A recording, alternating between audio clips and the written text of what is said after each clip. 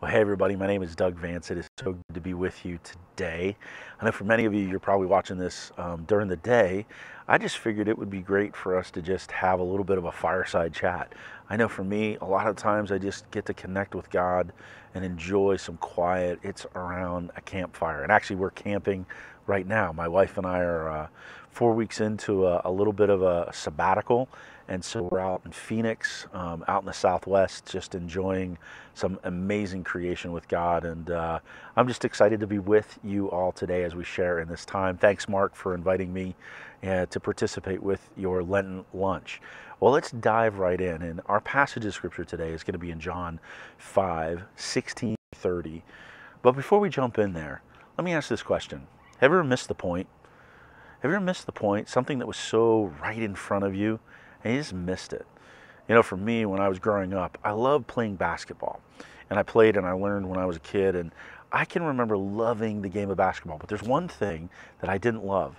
It was all those drills, those practices, those things that you just go like, why do I have to do them? And I never saw the point of those practice drills like burpees and jumping jacks and push-ups and sprints. And I remember complaining to my coaches all the time. And I remember one of my coaches was like, Doug, do you trust me? Do you trust me? Then if you do, then just kind of follow and you'll see. Well, sure enough, those things actually help me be a better athlete. They help me be a better team player. They actually help me be a better basketball player. And I missed the point in that moment. We're going to talk about some people today who missed the point. They missed the point of what Jesus was trying to do. So in order to get there, we're going to kind of take a little look at the backstory. In John chapter 5, before we get to our verses in 16, at the beginning of John chapter 5, Jesus enters Jerusalem. And he enters Jerusalem through what we know as the sheep gate, the sheep's gate. And that gate, I think, is significant because it's the gate where they would lead the sheep through the gate to the temple to be slaughtered, to be a sacrifice for the sins of the people of Israel. And here Jesus is. We know him as the Lamb of God. And we're getting ready to just march towards Easter and remember his passion and his resurrection. And isn't it interesting that he marches through this sheep's gate at the beginning of the chapter? He is the Lamb of God. And he is the sacrifice that provides eternal life for us. It's why we're in this Lenten season.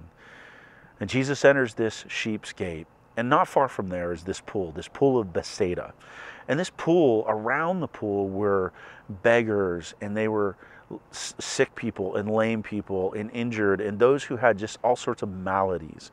And the reason was about 300 years prior to this, the Greek Empire, the Greeks would come through, and they created this pool, and this pool was known to be an ancient healing pool.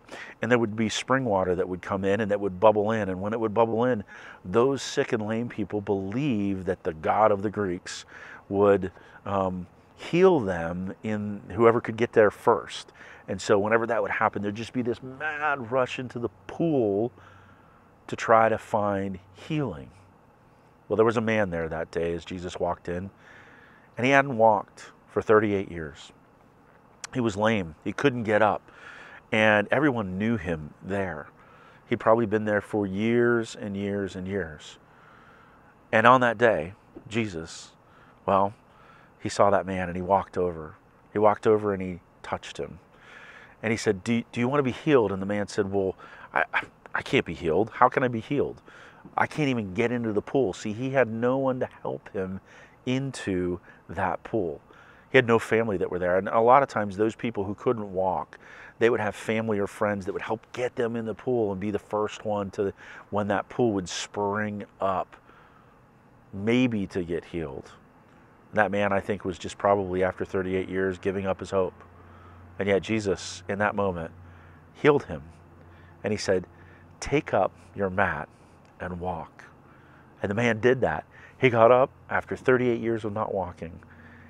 And he grabbed his mat and he rolled it up and he ran out of there. Well, there was a group of people that were watching this whole scene take place. And there's one thing that I didn't tell you.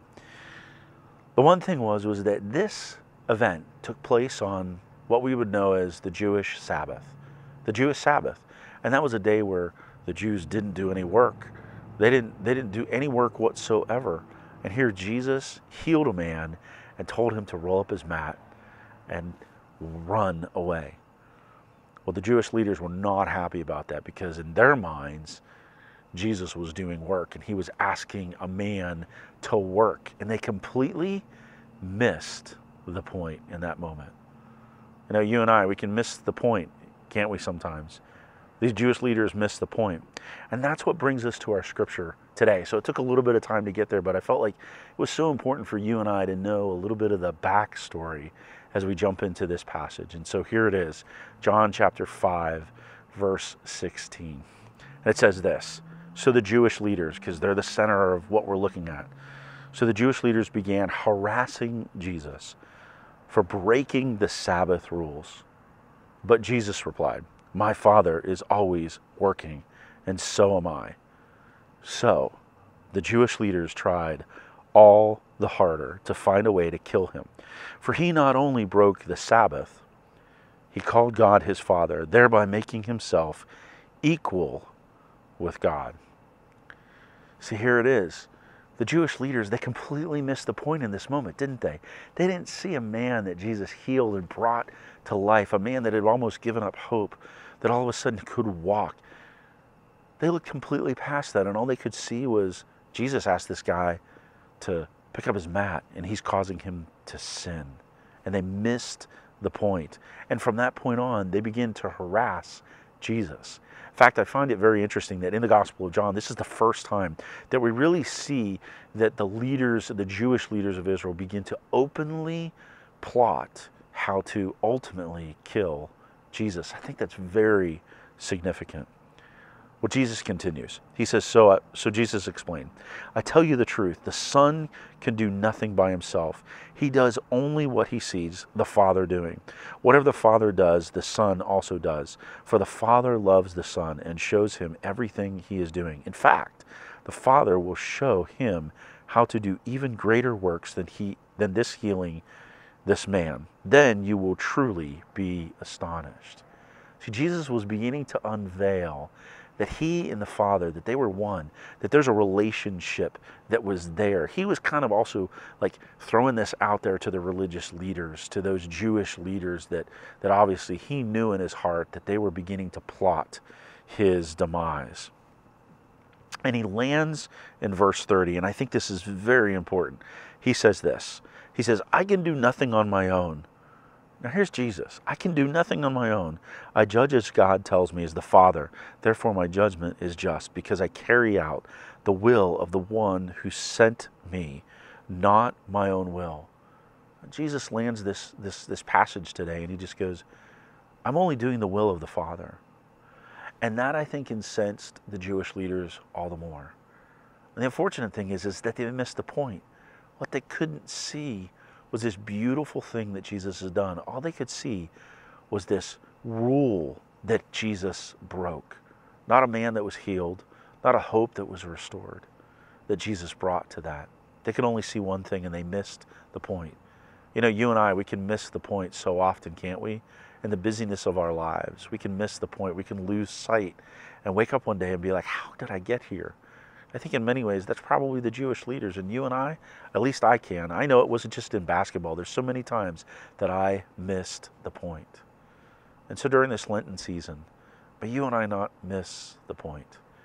May we see and experience the Jesus who healed that man, who wants to heal and work in you and me, who wants to restore the things that are broken. So I just want to encourage you, during this Lenten season, seek the Jesus who walked into Bethsaida pool that day, who healed a man who probably gave up hope. And don't miss the point. What's our time for today? I'd just like to close with just a word of prayer for us. Dear Jesus, I thank you for today.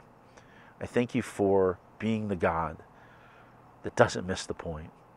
And as we walk through this Lenten season, as we march towards Easter, Jesus, would you just really speak to each person today?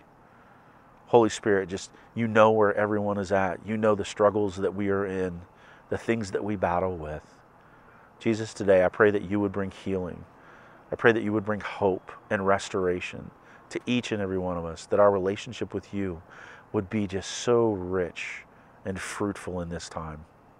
God, we thank you. We thank you for being a God that followed the will of the Father to go to the cross and to rise from the dead. We thank you for all these things, Jesus. In your name, amen.